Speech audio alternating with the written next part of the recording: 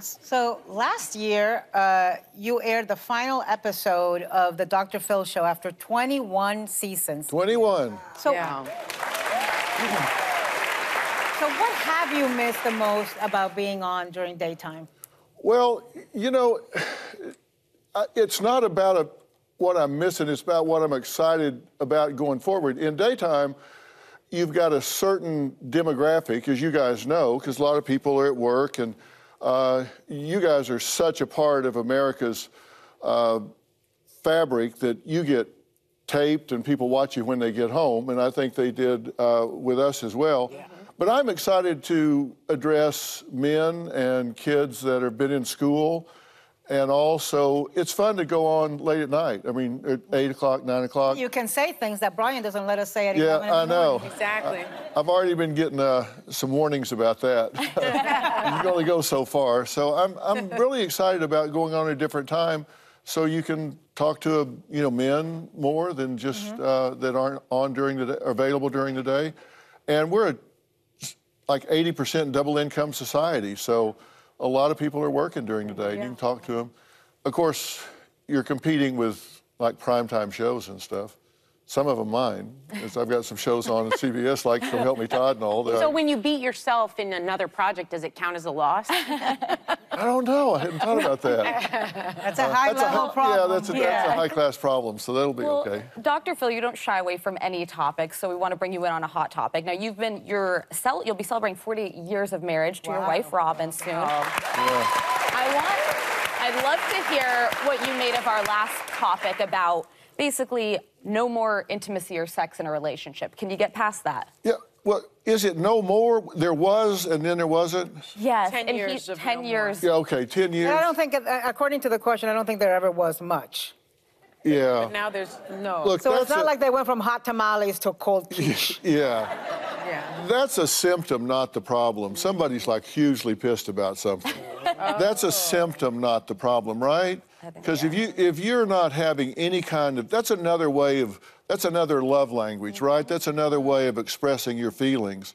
And if you've gone 10 years and not had physical intimacy with your partner, you got bigger issues than just the physical. You were kind of saying that, right? Yeah. It's much, I mean, it's a statement. It is. It's a statement. Yeah. I'm not giving you any. It's all locked up. You're never going to see it again. Yeah. And you can't go out and do anything, which, of course, is going to make him go out and do something. Yeah, of course. Yeah. And it's kind of a bait and switch, because you kind of have a deal going in, and then, all right, I'm going to change it, but you can't. Yeah.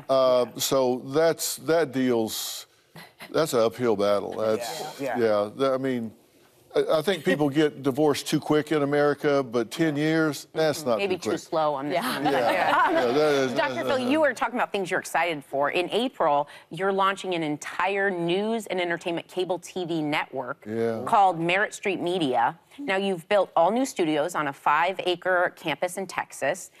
That's going to include a Dr. Phil museum. So tell us about what you've been working on. Well, this is a whole new network, and it's 5 acres under roof, and we're going to have like 4 hours of news every day. And I have a real novel aspect about this news part of it. We're going to tell people the facts and let them make up their own mind about whether it's good news or bad news. Yeah. It's not going to be spin, spin, spin. We're just going to, here's what happened. You decide whether it's good news or bad news. And my show is kind of the anchor in prime time, and I'm going to deal with the things I've always dealt with. Real people talking about real challenges, looking for real solutions. But those have changed to include social issues, right? Think about when I started, it was in 2002, the first text message had never been sent. Wow. Think about that. The first text message had never, ever been sent. And now we have to deal with, like 08, 09, the smartphone came out. Everything changed. And where everyone gets their news from. You're just to jump in here, when your network starts, you're hosting the primetime show called Dr. Phil Primetime. And for an upcoming episode, my understanding is that you went to the southern border. Now, you're saying that you're going to give people facts. What did you take away from that experience, and what kind of reporting are you going to be bringing back from that experience? I'll tell you a fact I took away. I talked to the head of all the border guards down there, the head of the union. I asked him straight up, kids are coming over the border with numbers written on them, phone numbers and addresses. Do we check those out? He said, well, we call them. is it possible that we're sending them into known prostitution rings or sweatshops? He said, it's not possible, it is absolute. We are using American tax dollars to ship children into known prostitution and sweatshops. Some children? Well, who knows? Okay. We don't know. I said, are you... So what kind of checking do they do? So They call the number and say, do you know about this child? They say, yes. Will you receive them when they come? Yes. I said, is it possible that that's a prostitution ring? He said, we know enough to know that in a number of cases, it has turned out to be absolute sex ring. It has turned out to be an absolute sweatshop. I said, how is this possible? Well, what do they do? And he said, then? it is happening. What do they do then if they know that that's happening? Where is the U.S. Attorney's Office? Where is the... Here's the good thing. question, You have to re-ask that question when we come back. Sonny, you were about to ask. Yeah, and I don't mean to derail us, but you mentioned that there are children crossing the border with numbers and names. Many of them those names belong to their family members, but you're saying, and that's true, but some of them are sex trafficked, some of them are sweatshop trafficked. Why do you think the federal government is not involved? Why isn't the U.S. Attorney's Office involved? Is it a resource issue? It's a resource issue. And have they reached out to the Biden administration about that? Well, you know, it's hard to know. They say that they're so overwhelmed with processing that that's all they can do. They've become social workers and processors and not investigators and border guards because they're just processing. Got it. Well, Dr. Phil, I want to make sure we get to your new book, which is We've Got Issues.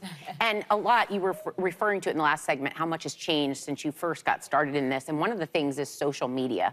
So you say you're not the only voice in your kids' ears, so you have to be the best voice. Explain that. Well, think about it. In like 08, 09, smartphones came on and kids they stopped living their lives and started watching people live their lives. And so we saw the biggest spike and the highest levels of depression, anxiety, loneliness, and suicidality since records have ever been kept. And it's just continued on and on and on.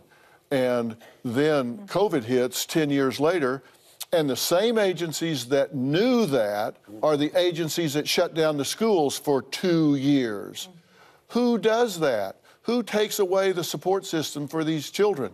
Who takes them away and shuts it down? And by the way, when they shut it down, they stopped the mandated reporters from being able to see children that were being abused and sexually molested, and in fact sent them home and abandoned them to their abusers with no way to watch, and referrals dropped 50 to 60%. So there was also a pandemic going on, and they were trying to save kids' lives. Remember, we know a lot of folks who died during this. So it wasn't, people weren't laying around eating bond, but, well, you know what? We're lucky. Maybe we're lucky they didn't, because we kept them out of the places that they could be sick, because no one wanted to believe we had an issue. Are you saying no school children died of COVID? I'm saying it was the safest group. They were the less vulnerable group, and they suffered and will suffer more from the mismanagement of COVID than they will from the exposure to COVID. And that's not an opinion, that's a fact. Well, Phil, we don't even have time to talk it out now, man. But thanks for coming. The new book is called We've Got Issues, and it is out tomorrow.